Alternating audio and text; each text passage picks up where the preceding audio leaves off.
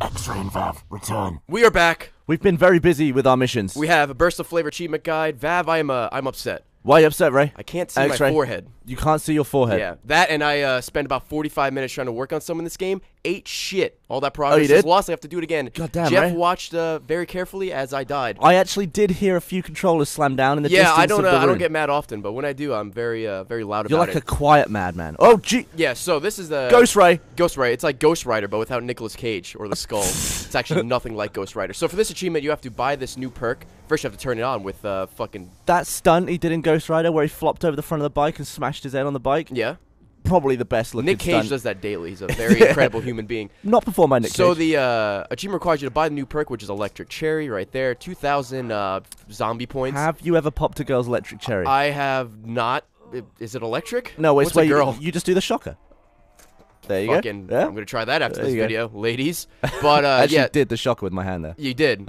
You got pretty close to my Oops. anus there. Let's Hey-o. So now we bought the perk. You have to kill 10 zombies with the one use of it.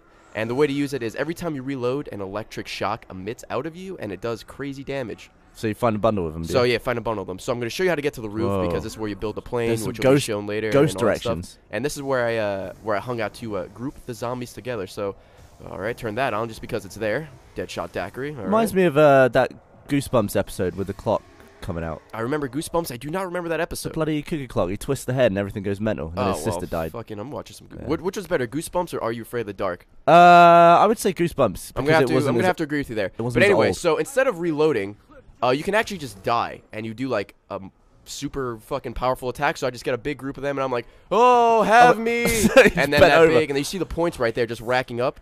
Oh, Fucking had a jeez. shit ton of points. So And can you that's do it. the thing where you reload and shock them? Does that work? You can, yeah. And if you, how do I explain this? The more bullets you have to reload, the more powerful it is. So, if, example, if you have like one bullet left in a 30-round magazine, it does a crazy amount of damage. But the easiest way I found is just to find a big group and just fucking sacrifice yourself. Crazy X-Ray and amounts of Vav. damage. 50 gamer score. I said damage. I Drop said it. damage. Drop in the knowledge.